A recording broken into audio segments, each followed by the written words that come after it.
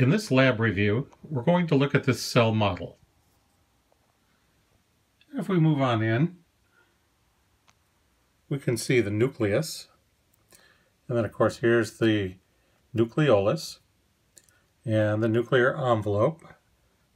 Going in a little closer, you can see that the nuclear envelope is a double phospholipid membrane. And then we can see the nuclear pores out here as well. See the nuclear pores. And of course the nucleoplasm. And then all the little stringy things here is going to be the chromatin. And again, of course, the nucleolus. From there, we have the rough endoplasmic reticulum. And we can see that it's studded with ribosomes. And of course, this is going to be a protein factory.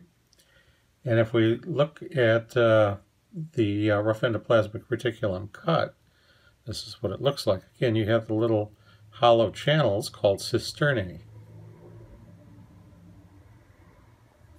And this is going to be the smooth endoplasmic reticulum.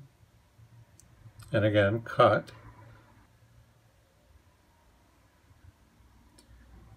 And then the Golgi apparatus, or Golgi body, or Golgi complex. And it's going to take the products from the endoplasmic reticulum, and it's going to modify it, package it, and ship it off through these vesicles.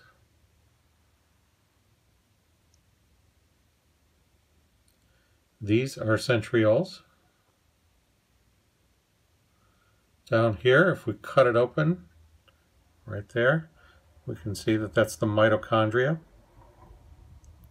We can see all the folds inside the mitochondria called cristae. And one feature that this cell has is microvilli. The type of cell is a columnar epithelial cell.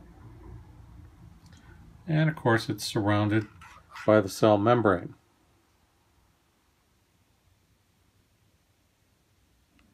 The lysosomes. And inside the cytoplasm, which is the blue here, we see these individual little dots. Those are going to be free ribosomes. Again, here's more of the free ribosomes.